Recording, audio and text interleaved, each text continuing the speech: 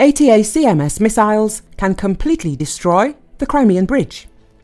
US permission to use American weapons to destroy Russian military targets in occupied Crimea will make our life easier. This was stated by the head of the Ukrainian intelligence, Kirill Budanov, in an interview with the Philadelphia Inquirer. However, he believes that if Ukraine is allowed to use US weapons to the full so-called operational depth in Russia that we can achieve, of course, it will be easier for us. He said the Crimean Peninsula, which Russia seized in 2014 and turned into a huge military base, could be cut off from supplies and forced into submission. Ben Hodges, the former commander of US Army Europe, is known to have previously said that this would be the key to forcing Russian President Vladimir Putin to go on the defensive. I absolutely share the opinion of General Hodges. Therefore, we must do everything to implement this, Budanov emphasized. The next step should be to stop all supplies to the Russian army in Crimea, along with Putin's favorite project, the Kerch Bridge. The publication recalled that Budanov had already been arrested in absentia by Moscow for the fact that the Crimean Bridge was seriously damaged in 2022. However, the scout considers this an honor. According to Budanov, the long-range ATACMS missiles that US President Joe Biden delivered to Ukraine in recent months could completely destroy the bridge. Those who think these missiles aren't powerful enough to get the job done are wrong, he said. They must read the technical instructions. The only question is their quantity, but in principle, these missiles will allow us to complete such a mission, the military leader assured. Navy spokesman Dmitry Platenchuk said that Russia is trying to protect the Crimean Bridge from sea drones by placing barges in front of it. However, according to him, this is not a strengthening. This is not even a fortification. These are attempts to narrow the passage. Then it will be easier to control it. They actually control it through aviation. Both helicopters and airplanes of various models are constantly in the air, he noted. At the same time, the former company commander of the Aidar battalion, Evgeny Diki, noted that the Ukrainian armed forces are using the Crimean Bridge as bait. According to him, the military does not hit the object itself, but they frighten the enemy by destroying it. Russian air defense in Crimea is under threat. Ukraine disables all these systems.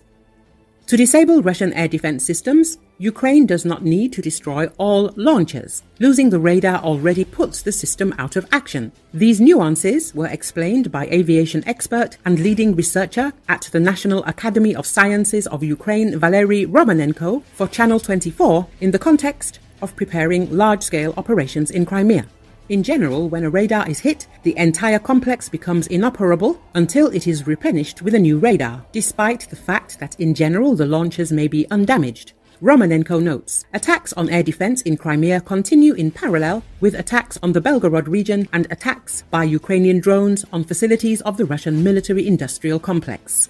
At the same time, Valery Romanenko notes that operations in Crimea and in the Belgorod region have different goals. In the first case, this is preparation for future strikes to destroy the enemy's logistics. In the second, the protection of frontline territories that the Russians are attacking with the help of the S-300. Recall, Ukrainian forces struck around 15 air defense systems in Russian-occupied Crimea over the past 2 months.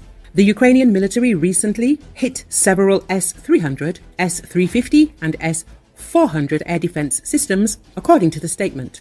Ukraine also struck more than 15 radar stations and over 10 control centers stationed in Russian-occupied peninsula. The military sites were located in Crimean settlements Chornomorsk, Tarkankut, Yevpatoria, Saki, Donsk, Belbek, Sevastopol, Alushta, Zankoy, Mysov, and near Ipetri Peak, according to the map published by Ukraine's Center for Strategic Communications. Ukraine has carried out several successful attacks against Russian targets in occupied Crimea and its vicinity, heavily degrading the Russian Black Sea Fleet. Air defense losses apparently made Moscow nervous enough to move the latest S-500 systems to the peninsula, Ukraine's military intelligence chief Kirill Budanov said.